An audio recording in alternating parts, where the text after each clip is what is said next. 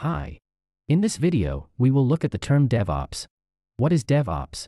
What does it mean? And why it is gaining so much popularity in the software development world. The term DevOps is the combination of two abbreviations. Dev, which stands for development, and Ops, which stands for operations. Just a few years back, development and operations were considered two different tasks, and normally different teams were responsible for performing these tasks. The development team was responsible for developing new features, changing existing features, fixing bugs, and testing. On the other hand, operation team was responsible for the deployment and maintenance of software. It should make sure that the software should remain stable. So before DevOps, most of these tasks were performed manually, with little or no automation, and no standards were followed. One can also see that development and operation teams had conflicting goals.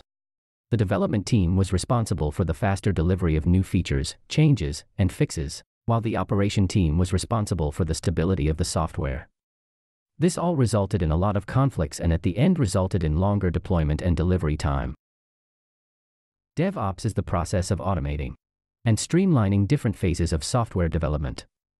There can be only one interdisciplinary team, whose team members collaborate to achieve the same goal of developing better software faster.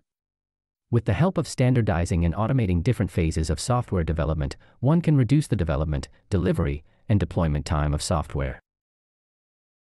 DevOps defines three processes, also called pipelines. These are continuous integration, continuous delivery, and continuous deployment. When these processes or pipelines are implemented correctly, they can really improve and enhance the software development process and reduce time to production. Let us look at these processes or pipelines in detail. Continuous integration is the process of automating the build task. As soon as new features are checked in or there is a change or fix, a build is created automatically. As you can see, automated testing is an integral part of this process or pipeline. These include automating unit and integration tests. If we extend the pipeline and include acceptance tests and deployment on the staging and the production environment, then this pipeline is called continuous delivery and continuous deployment.